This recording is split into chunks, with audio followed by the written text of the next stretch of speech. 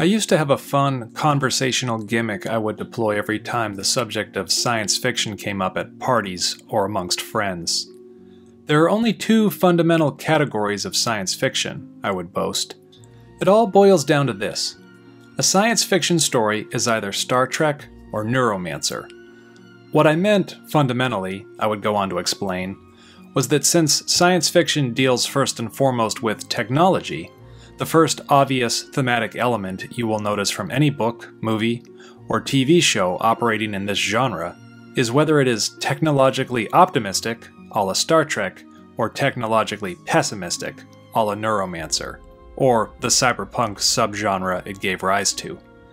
In other words, the first question any work of science fiction has to answer is this: is mankind ultimately destined to be liberated by our reason and technology, or enslaved to it? I stopped confidently presenting this binary when, on one occasion, someone responded to my assertion with the question, "Okay, so what's Dune?" I was stumped. While I would never call Dune an optimistic piece of fiction, I could neither comfortably categorize it as nihilistic. Though its vision of humanity's future is certainly grim and austere, it is in no way squalid or shoddy in the way that classical cyberpunk settings function. The setting isn't some junkyard or the scrap heap of a megalopolis.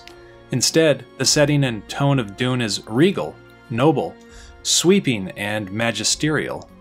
The Imperium of Paul Atreides is awe-inspiring, but this awe isn't enabled by any of the scientific or technological optimism in the story. In fact, not only is science and tech not foregrounded, it's barely ever mentioned or described. Dune? I stumbled. Dune is, well, Islamic, I guess? Lucky for me, my cheap party trick was done away with just as I was starting to become more interested in politics.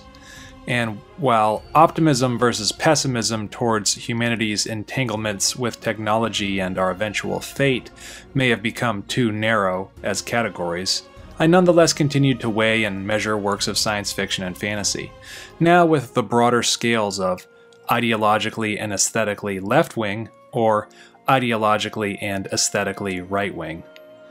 But is it fair or necessary to reduce works of fiction to something so binary?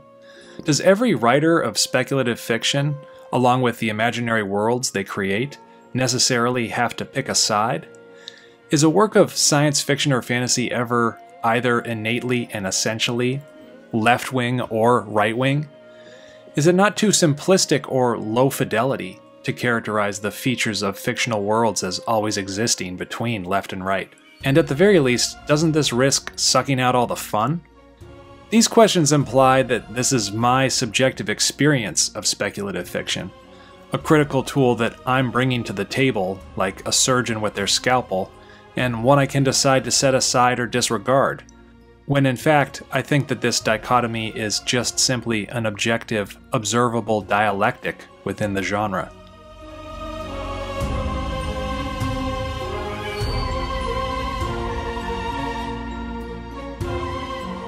While George R.R. Martin's A Song of Ice and Fire presents a fully realized world unto itself, it's simultaneously the author's extended critique of and reaction against the romanticism and sentimentality of J.R.R. Tolkien. While Martin obviously holds Tolkien in high esteem, Martin's work is clearly a dialogue between himself and Tolkien, where Tolkien creates clear, black and white dichotomies between good and evil. Martin works within the gray. His characters grapple with the realpolitik of a medieval world and its Machiavellian struggle for power. If we look at recent sci-fi series like The Expanse, we can observe both the influence of Star Trek as well as a skepticism towards Star Trek's vision of mankind's future. Star Trek presents a humanity that has overcome its political differences and established a unified, globalist government. It's this unity that allows Starfleet to begin to explore the galaxy. The Expanse, in contrast, shows a humanity still fraught with division and schism, despite having colonized Mars and half the moons in our solar system. I'm conscious of the fact that I may sound like I'm contradicting myself here.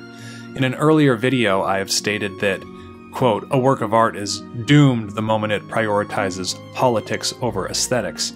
And I want to make it clear here that this is not what I'm accusing any of these writers of, even those with whom I disagree with politically. When it comes to film and television, it's certainly true executive producers and the Hollywood system may have a heavy hand in steering the ideological messaging of an intellectual property, but I don't believe any solitary writer consciously commits themselves to the grueling challenge of writing a novel in order to correct the politics of their predecessors. Unless, of course, they're a total hack. A new work of fiction is always a simultaneous love letter and a critique, an expression of its author's influences and their anxieties over those influences. When comparing an author's work to that of their predecessors, their instinctual, subconscious aesthetic decisions they make will fundamentally boil down to whether the creator exists to the right or to the left of their idols. This becomes obvious when we look at what sort of personalities are drawn to different sci-fi and fantasy stories. In my last video, I made mention of a few commonly made juxtapositions within science fiction and fantasy genres.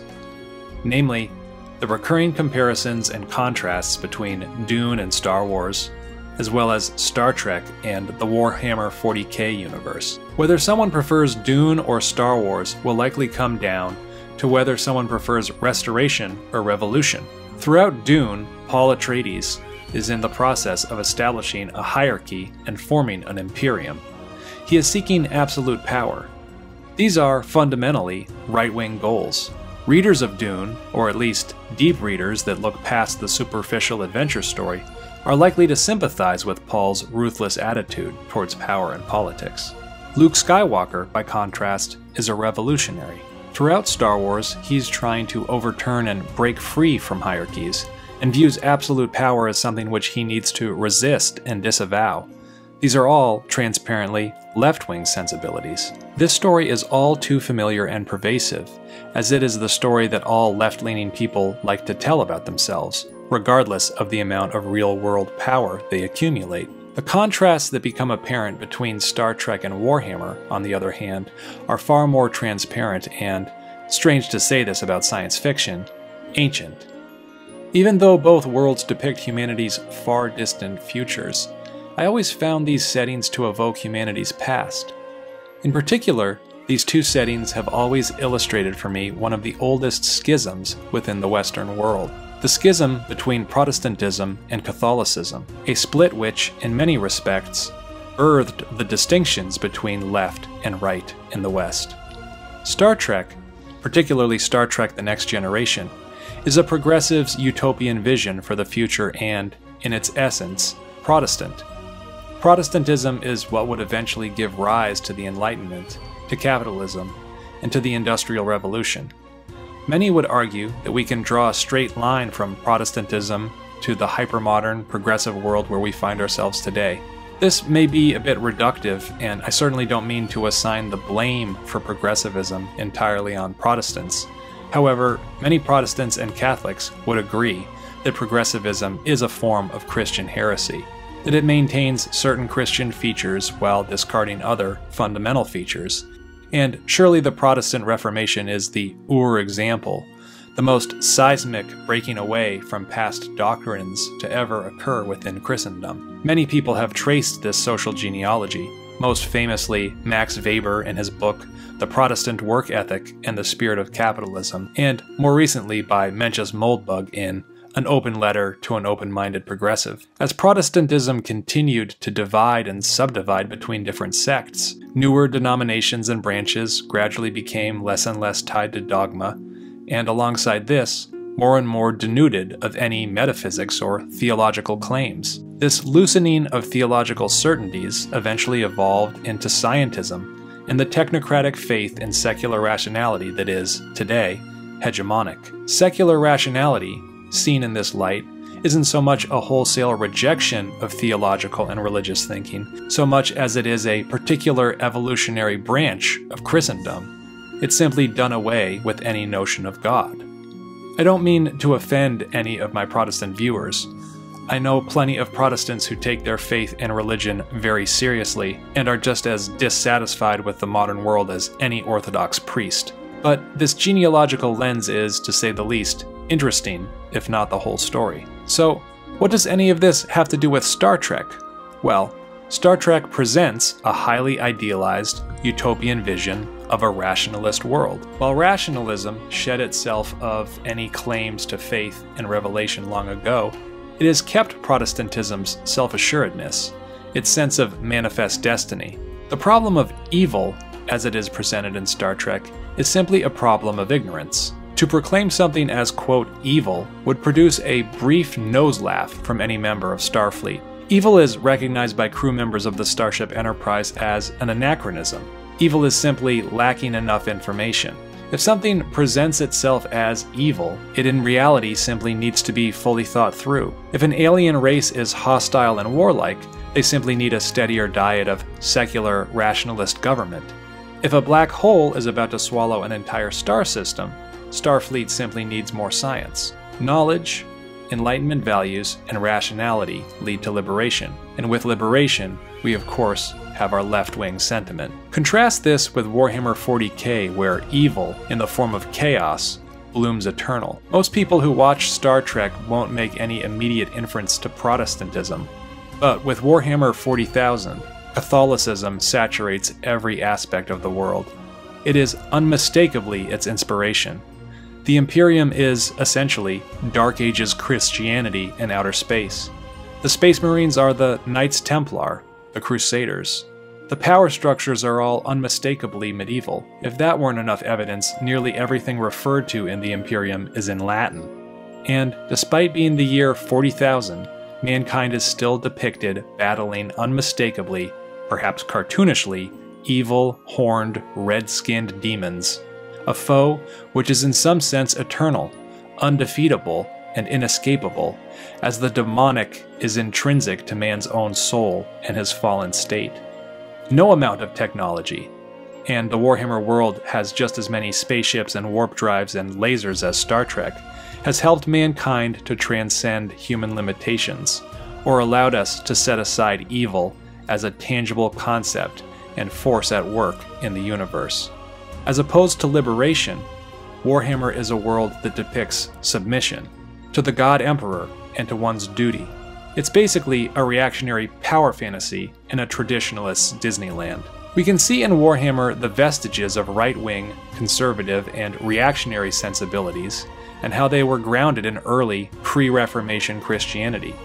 Mankind is not flying higher and higher into the stars, as Star Trek would have us believe, but perpetually and eternally falling into darkness, but for the grace of the God Emperor. I'd note as well that the contrasting aesthetics of Star Trek and Warhammer are what fully bring forth this Protestant and Catholic distinction. The characters of Star Trek have always seemed wooden and androgynous, at least beginning with Star Trek The Next Generation. Leave aside for a moment the Chad swagger of Captain James T. Kirk. Think of the settings. The beige, unadorned deck of the Enterprise always felt sterile and astringent. It reminds me of the austerity I felt, sorry again Protestants, when I visited a lot of Protestant churches. In countries that turned Protestant, there was an accompanying turn to austerity in their architecture, a turn towards a minimalism and utilitarianism, to environments that are not seeking to impress or excite anyone. The visuals of Warhammer, on the other hand, have a Catholic grandeur to them. Its illustrations are Roman, overwhelmingly detailed and ostentatious. From the very beginning, Games Workshop commissioned oil paintings to help flesh out their setting. Some tableaus are so ornate and evocative, they look like they are part of the Sistine Chapel. The Gothic artwork of Warhammer puts one in mind of wood prints by Albrecht Dürer, or masterpieces by Hieronymus Bosch. Skulls and gargoyles are incorporated into nearly every image. Death and struggle is always foregrounded. The Warhammer world was developed initially through static, two-dimensional imagery, whereas Star Trek is a full-motion television series filled with live actors. And yet, despite this, for me, the visual elements of Warhammer always depicted a greater sense of vitality, of movement, of being alive compared to the sterile sets and camera angles of Star Trek. Rather than the androgynous, unisex spandex of Starfleet, the physicality of the Space Marines is larger than life, hyper-masculine, part Greek statue and part roided-out pro wrestler. There's something so incredibly excessive about the aesthetics of Warhammer, whereas there is nothing superfluous or ostentatious about the aesthetics of Star Trek. It's almost as if the ideology of Warhammer predates the printing press or mass literacy. They have to inspire and convert you by entering your mind through your senses. Warhammer 40,000 is still trying to evoke a sense of awe and fear, of one's smallness when confronted with the universe. It is, simultaneously and paradoxically, far more dystopian than Star Trek, and yet far more inspirational. Evil does exist, and it falls to humanity to face it and struggle with it, eternally if need be, as opposed to rationalizing with it. This may present a universe that is far more horrifying, but it also presents you with the opportunities for self-overcoming. Evil may be both eternal and undeniable, but so, too, is the figure of the hero who faces it, of the knight-errant, of one's ego ideal. Star Trek, on the other hand, finds your concept of evil, as well as your own narcissism present in the concept of the heroic, to be deeply problematic. Data will try to remember to email you a Slate Star Codex article later, along with several peer-reviewed studies, as soon as he gets in front of a laptop. But let's now examine what's perhaps the most obvious, most ubiquitous dichotomy of all within science fiction and fantasy: Harry Potter and Lord of the Rings. Well, the internet has certainly had its heyday with this comparison. There have been rap battles between Harry and Frodo, and countless defenses and apologetics for one set of books over the other. But if it is true that these dichotomies always form naturally out of some innate sense of left and right, what aspects of left-wing ideology and right-wing ideology does juxtaposing Lord of the Rings and Harry Potter bring forth? We need hardly spend any amount of time arguing which series is right and which is left.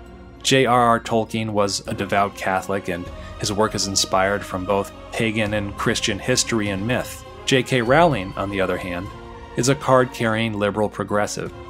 She would still define herself as such, despite the recent heresy, excommunication, and inquisition she suffered, having been labeled a TERF, what amounts to a modern-day witch, by trans activists for her milquetoast statements regarding what defines womanhood. While there are many fundamental differences that we could examine, I'm particularly partial to the aspects the YouTuber The Golden One articulated in his video titled Lord of the Rings, Harry Potter, Slave Morality, and Self-Improvement. According to The Golden One, there are basically two kinds of guys: those who prefer Lord of the Rings, like himself, and those who prefer Harry Potter. Master morality and slave morality are concepts that the Golden One is borrowing from Nietzsche, but he offers us a brief definition. Slave morality is the modern morality we have in the West. The more downtrodden you are, the more good you are. Weak is good, poor is good, infirm is good. Poor health and victimhood and being in the minority are all good. By contrast, beauty is bad, strong is bad, wealthy is bad, popularity is bad, being in the majority is bad. If we look at the character Harry Potter from the perspective of slave morality, he is granted the status of hero because he has the moral advantage of being as downtrodden as he can be. An orphan, he lives with his cruel aunt and uncle in a crawl space under a stairwell. While being utterly materially disadvantaged in his life, he is seen as having the moral advantage for any devotee of slave morality. Unsurprisingly, the Golden One, a professional bodybuilder and real-life Thor, views The Lord of the Rings as the superior work, as it champions master morality, the true good, a sense of responsibility over one's fate and self-improvement. The Golden One points out that slave morality is also quite common in Hollywood films. Think of your standard high school drama in which the weak, nerdy guy is the good guy, and the athletic jock is the bad guy. Whereas in reality, the opposite is often true. The jock is most often a nice guy, someone who looks out for their community and is well respected by others. The weak guy is resentful and maladjusted. Slave morality is also always front and center in superhero films, where an average Joe is suddenly granted superpowers.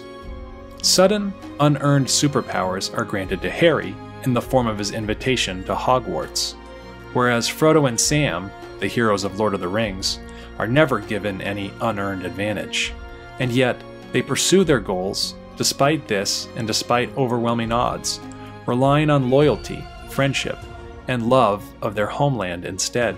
The Golden One concludes that Lord of the Rings is superior from a philosophical and moral perspective, because it illustrates how anyone can become a hero if they simply commit to heroic ideals. Harry Potter is not someone who pursues actions based on moral principles. Rather, he is, quote, someone special, a chosen one. While Harry Potter is a work of fantasy and the story will unfold at the unreal, unearthly campus of Hogwarts, the most unreal, unearthly, and fantastical premise of the series is the idea that Harry is granted strength while never having to pursue his own self-improvement, never having to relinquish his slave morality. Instead of adopting a life-affirming attitude and pursuing self-improvement despite his terrible circumstances, Harry simply remained downtrodden and hoped for a miracle to come and save him. I'll admit to being a Lord of the Rings man myself and never having read the Harry Potter books. They came out once I was well past my childhood and exiting my adolescence, but I do remember always feeling that there was something uncanny about their popularity. While I was growing up, reading Lord of the Rings, or most any fantasy fiction really, was still a niche, specialty hobby and the domain of self-proclaimed nerds. Harry Potter seemed to be an early instance, perhaps the earliest, of, quote, nerd culture spilling into the mainstream, well before the later avalanche of Marvel adaptations and the mainstreaming of comic culture. People who would never have been caught dead with a copy of The Hobbit, or Wizard of Earthsea, or Ender's Game, I would nonetheless witness hungrily consume all of the Harry Potter books. Kids who were socially successful and well-liked managed to remain so, despite having autistically memorized all of the facts about Rowling's universe. Why was this the case?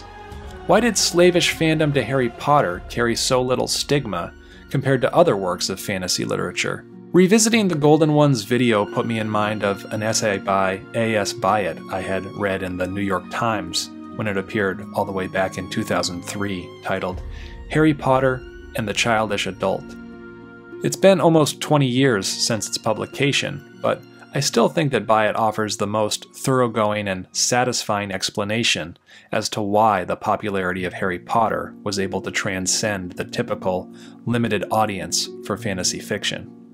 Here, I quote from the essay. Tolkien wrote about the skills of inventing secondary worlds.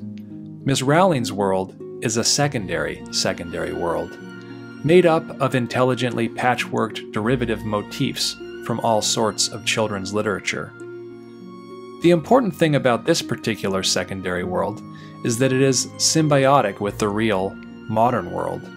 Magic, in myth and fairy tales, is about contacts with the inhuman, trees and creatures, unseen forces. Most fairy story writers hate and fear machines. Miss Rowling's wizards shun them and use magic instead, but their world is a caricature of the real world and has trains, hospitals, newspapers, and competitive sport.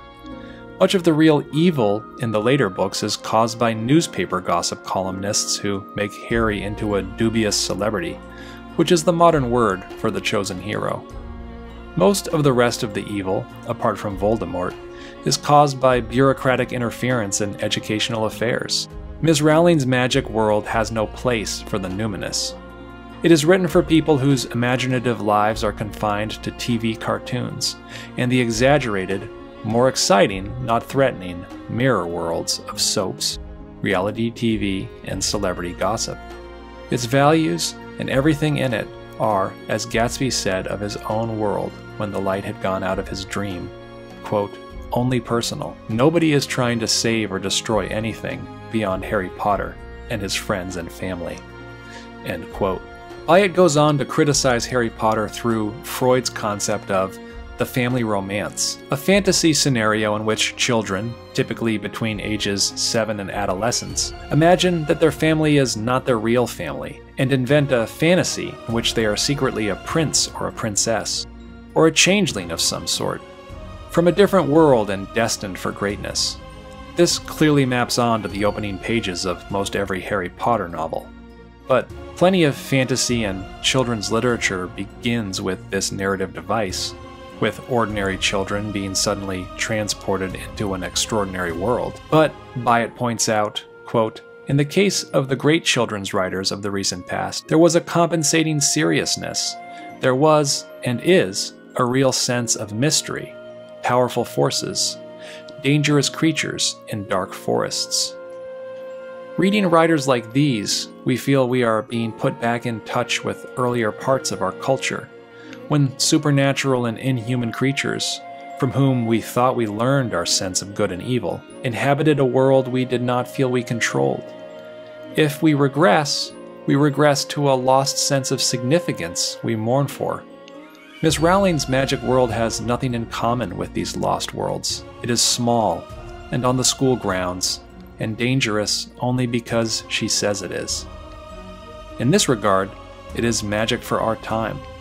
Miss Rowling, I think, speaks to an adult generation that hasn't known and doesn't care about mystery. They are inhabitants of urban jungles, not of the real wild. They don't have the skills to tell ersatz magic from the real thing, for as children, they daily invested the ersatz with what imagination they had. End quote. I'm in pretty much absolute agreement with Byatt in her essay. What I personally always loved about Lord of the Rings or the Chronicles of Narnia was that I felt they were a window onto an ancient past. In addition to loving fantasy literature, I was always obsessed with medieval Europe and the Christian and pre-Christian Western history from which these books drew their inspiration. Harry Potter always struck me as creating more of a chasm between the ancient and the modern, rather than a bridge. It's not as if your average middlebrow Harry Potter reader was going to move on to reading Beowulf in their free time. This satisfactorily answers for me as well the nagging question as to why kids never appeared to forego any of their status or their perceived normalcy and mundanity in reading and enjoying Harry Potter. Harry Potter fandom could never be confused with some fascination or reverence for the pre-modern West. That was for those weird kids who played Magic the Gathering in the cafeteria. But still, in drafting this essay, I do feel a certain sense of guilt dogpiling on Harry Potter. Are the books really that bad or corrosive? The rise of Harry Potter began right at the turn of the century, alongside the rise of cell phones and social media. It caused millions of kids to read thousands of pages, kids who may have otherwise never cracked open a single book, who may have squandered those hours staring at screens. It helped ensure that a generation of children would still consider themselves to be readers, at a time when reading was under siege and never had greater competition from technology. Tolkien or C.S. Lewis weren't about to accomplish this, and who knows? Maybe a lot of people went on to read more classic works of fantasy and children's literature once they finished Harry Potter. I'm sure it converted some subset of people into deeper, heavier readers of fantasy literature. While I never read any of the Potter books from start to finish, there was one time where I found myself in an airport lounge with my flight delayed, having accidentally left my book back at my hotel. I decided to step into the airport bookstore and pick up a mass-market paperback of Harry Potter. And I have to say, the time flew by. My plane was delayed by a couple hours, and it wasn't a short flight on top of that. While I found the setting to lack what I looked for in fantasy, at a sentence-by-sentence level, the writing was crisp, the structure was sound, the story was fluid, the narratives and the characters were somehow addicting. No less a luminary than Roger Scruton famously defended Rowling as a storyteller, even though he would express qualms similar to A.S. Byatt, regarding her as more of a modernist than a children's fantasy writer in any classical sense. I certainly can't accuse Rowling of being a bad writer, on a technical level, as can be easily said of writers like Suzanne Collins or Stephenie Meyer. Despite the fact that it lacks many of the qualities of classic works of fantasy fiction, I do think Harry Potter has, in aggregate, most likely been a source for good in the world, if not a source for the true and the beautiful. But none of this can be said, however, in defense of Lev Grossman's The Magicians, and I feel no such guilt over anything I'm about to say.